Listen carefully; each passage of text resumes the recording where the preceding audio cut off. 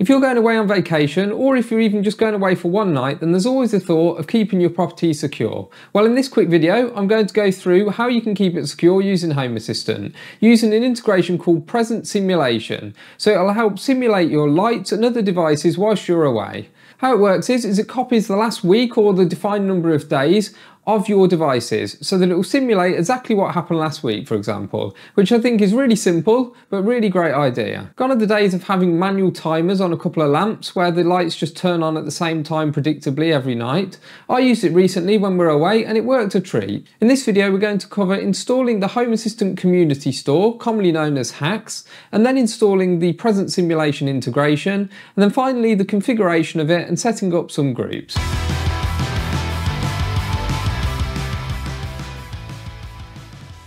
So to install HACS, you do need to have a GitHub account. This is probably to get around GitHub's rate limiting so that you can download reliably. I'm only going to show you one installation method, and it's the simplest method in my opinion, and likewise with the Presence Simulation as well. I'm only going to show you one installation method through HACS, but there are other ways as well if you want to try some of those out. HACS is great anyway for lots of other integrations, so I recommend having that installed if you haven't already.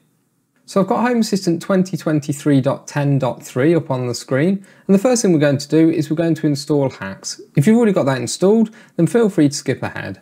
And if this section isn't enough for you, there's already great YouTubes out there that have done full videos on how to install HACS, but we're going to quickly whistle through it.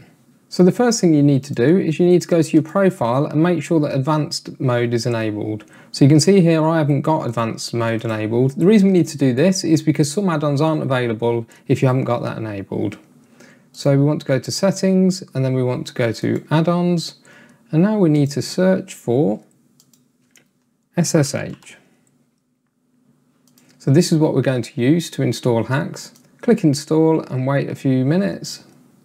Now we just want to press start on the add-on. Show in sidebar I recommend so that we can access it easily.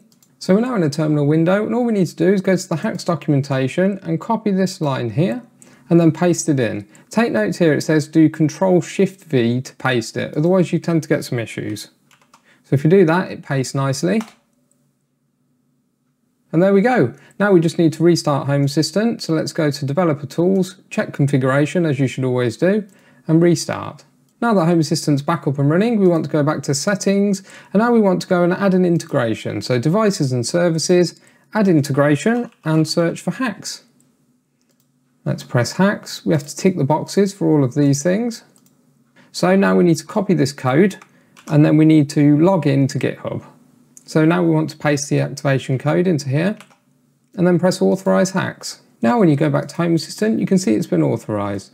So we just click Finish, and then you can see HACS on the left here. Well, now that we've got HACS installed, it's just a case of a few clicks to install Presence Simulation. It's really easy to do. And if it doesn't work correctly at any stage, then just remember there's a lot of restarts of Home Assistant involved. So you might have forgotten one if it's not working as you expect.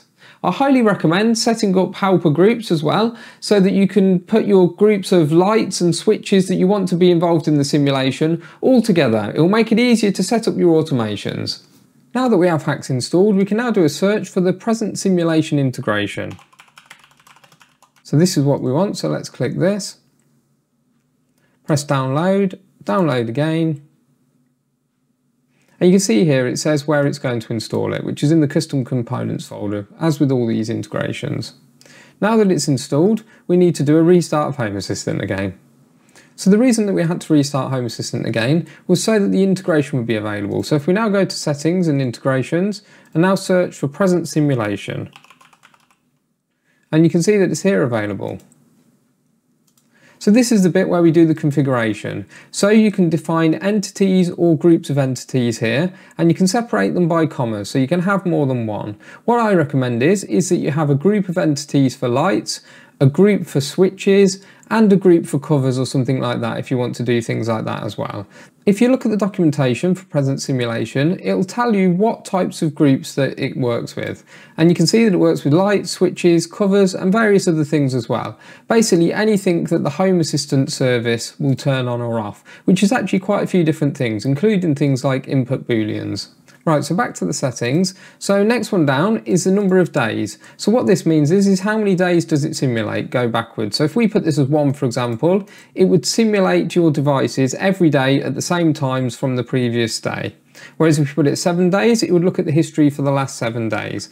Now for this to work, you need to make sure that you've got the history with enough days. So we'll look through that in a minute and make sure that you have it set up correctly. The refresh interval is just how long it checks to see if it needs to do something. So I think 30 seconds should be fine for most people. And then restore state after simulation is basically if you turn off the simulation, should it set all of the devices back to how it was when you turned it on in the first place. And then finally, you can also add a random time of when they turn on and off. So it'll add so many minutes either side. So before we set this integration up, we're actually going to exit out of it and we're going to create some groups. So the best way of doing this is under settings still, under integrations, see at the top there's helpers. Now if you haven't used helpers before, you definitely should do, but if you have, then you know what to do. So we can go under here and we create groups, and we can do groups of lights, switches, etc.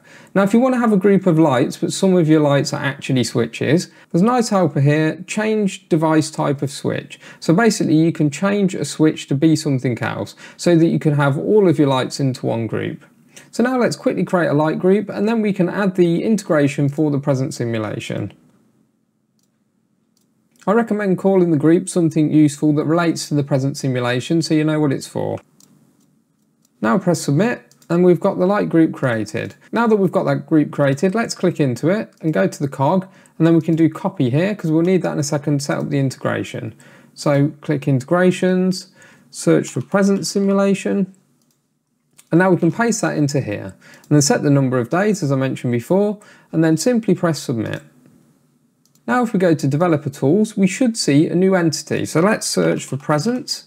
And you can see the switch present simulation. So this is the thing that toggles the whole thing on and off. So if you want to turn on vacation mode, then you would simply turn this on. If it shows as unavailable like it does here, then you need to restart Home Assistant again for the changes to take effect. Right, now that I've restarted Home Assistant again, you can see that it's available. So if I toggle this on, then it will start the simulation. Now if we go to services, there are some services available for this as well. So if we type present, you can see the start, stop and toggle. So under start, you can actually define different entities to start the present simulation with. So I really like this. So this will override the defaults that you've got. So you could set up some automations with some different entities going into this service. And then you can get ones to turn on certain lights in certain parts of your house, for example. So say if you were going away and you didn't want the whole house to be simulated, you could just simulate a certain floor of the house. Now the final thing to mention, as I alluded to earlier, is you need to make sure you've got enough days history so that these simulations can actually occur. So here I've got this set to 7 days. So if we go to this documentation here, you can see you need the history integration and you also need the recorder integration. Both of these are enabled by default. So if we go back here and we go to Visual Studio, you can see at the top of my configuration it's got default config, and that includes the history and the recorder by default. Now if we go to recorder, you can see there are lots of options that you can configure. So these aren't configured by default, but it's got some defaults already. So if you look here, you can see the default is currently 10 days. So you should be able to simulate 10 days by default, and then after the 10 days, if your simulation is still enabled, it will just roll over and do the same again. So it's probably fine either way. This is one of those things that's fairly easy to set up, but you never know, could have deterred a would-be burglar. Well, that's it for today, so please consider subscribing if you haven't already and liking the video. So thanks, until next time.